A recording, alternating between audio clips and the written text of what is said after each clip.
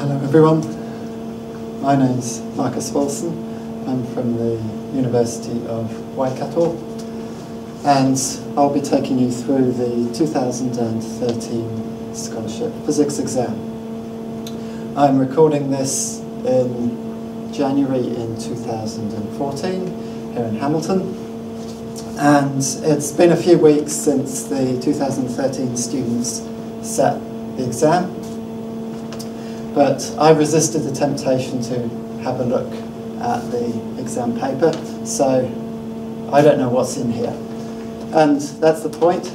There are a lot of movies and worked answers available for this exam paper, but often they don't give you an impression of how the person has got their answers.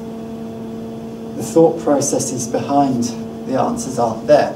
So by looking at this paper for the first time and then going through it with you, what I hope to do is capture some of my thinking behind it, and so you know what sort of things you need to be thinking about when you tackle the question.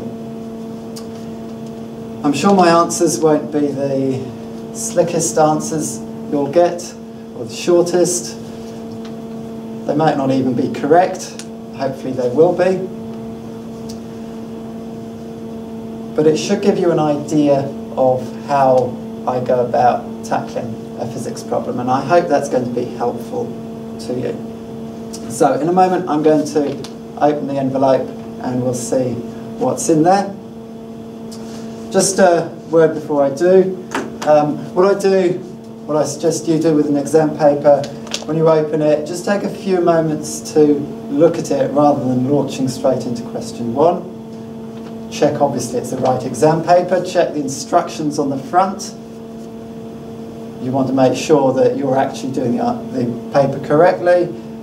So I'm expecting 6 questions and happy to answer all of them, but I'm going to check that first, in case for some reason the instructions have changed. I'm going to check that it's a physics paper, just in case my colleagues have played a trick on me and put the chemistry one in here instead, or something like that.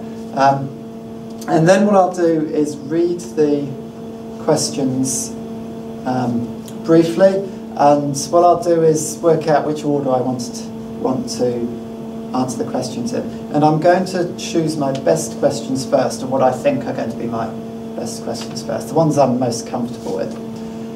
There's a reason for that, or 2 reasons for that. First of all, by tackling my best ones first, it gives me confidence that, hey, this paper isn't so horrendous after all.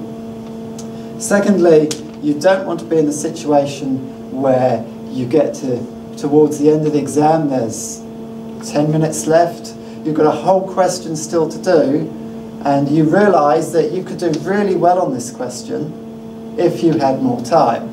And the problem has been that you spent so much time earlier on struggling on harder questions that you didn't get out, and you miss out some really easy credit at the end. So get the stuff you think you can do quickly and well done first. That means you know how much time you've got left to spend on the harder things. Of course, you don't need to answer the questions in order at all. What I'd suggest is that you go and get yourself, while you watch these videos, a copy of the exam paper. You can download it from the NZQA website, and that way you'll know what I'm talking about. So I'll open the envelope just in a moment.